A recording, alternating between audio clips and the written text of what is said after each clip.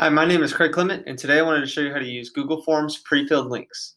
So normally on a Google form, you'll see the questions, but all the responses are blank, and teachers or respondents will have to fill out every single question. But with pre-filled links, it actually saves them a little bit of time. So here I have a spreadsheet with some information already. So I'm going to click on this first link for Harry Potter, and it's going to open up the same Google form, but now instead of all the answers being blank, some of the answers are going to be pre-filled already, and you'll see that populate here in just a second. So there, the teacher is Dumbledore. This is for the student Harry Potter.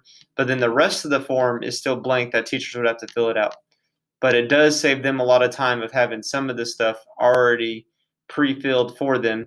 And it also gives me better data because I don't get the wrong ID number, misspelled last names, and so forth. But now if I click on the next one for Draco Malfoy, again, it's the same Google form, but now the answers are going to be pre-filled for Draco instead of Harry Potter. So to create the pre-filled links, which is kind of like a little bit of a magic trick, you go to the edit version of your screen, and you're going to go to the three dots and say Get Pre-Filled Link. This is going to open up a new tab, and it looks like you're about to fill out the form like respondents normally would, but instead of submit, it says Get Link. And so what I do is I just retype in the name of the questions that I want to pre-fill, and you're only going to do this for just the questions you want to pre-fill. The ones that teachers need to reply or need to respond to, you're going to leave those questions blank. And then I do this in all caps to help save myself some time and make it easier whenever we are cell referencing here in just a minute. So I retype everything, and then I'm going to hit Get Link. And then it's going to pop up, and I'm going to click Copy Link here. And then now I'll go to my spreadsheet where I have this information. And then I'm going to do my hyperlink formula, so that way it'll be hyperlinked.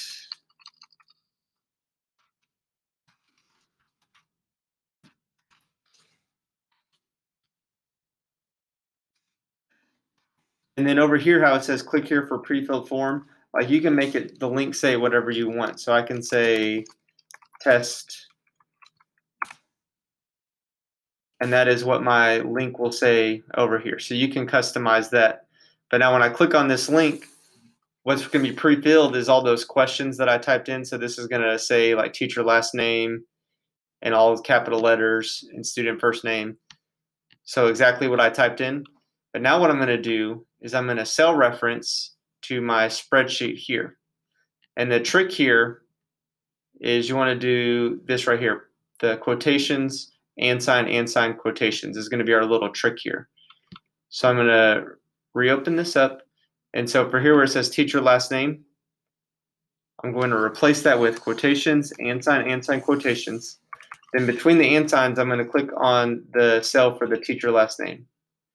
And then I'm going to do that for all these other cells that I want to reference. So student first name, do the quotations, and sign quotations.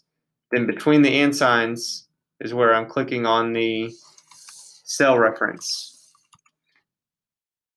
here.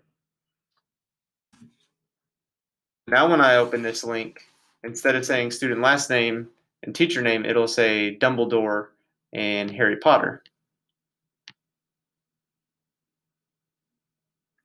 And then now what I'm going to do is, so I don't want to have to do that for every single one. Well, the beautiful thing about spreadsheets is I can copy this formula down.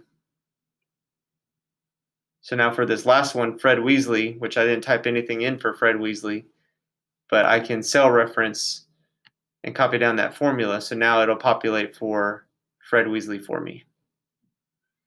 And that is the magic of Google Forms pre-filled links.